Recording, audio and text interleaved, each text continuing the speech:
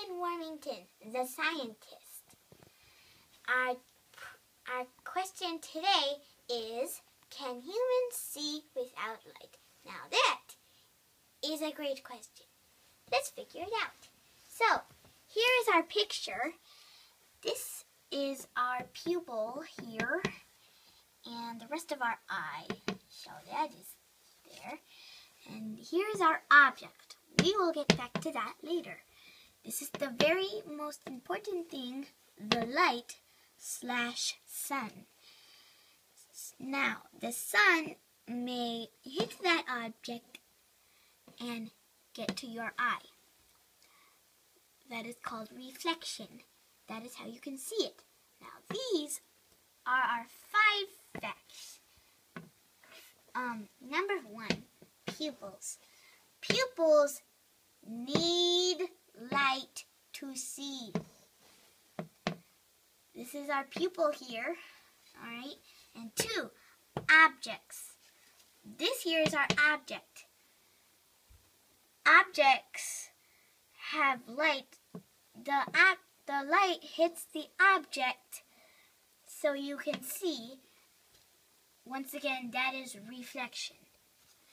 And objects need to reflect with light so you can see the objects themselves. 3, light sources.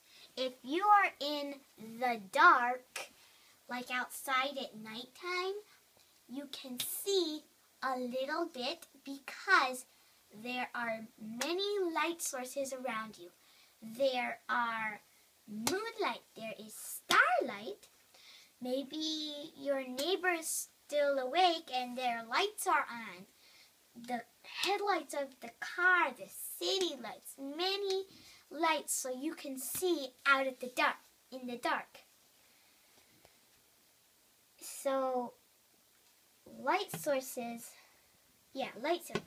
4, some animals can see in the dark, such as bats, owls, and rattlesnakes, because they use infrared detection. And I know that night vision does too. It kind of does, because it senses heat. It senses your body that you are, 98 degrees, and it senses your body. And then it senses that all around you is cold air. You are warm, not the air. No.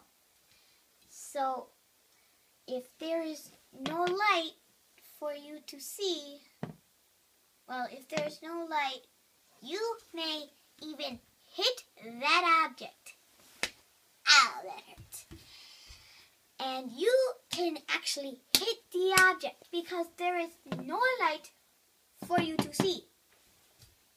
So like I could cover my eyes like this, but I can still see because there's little teeny bit of light going through my fingertips, right, like in here.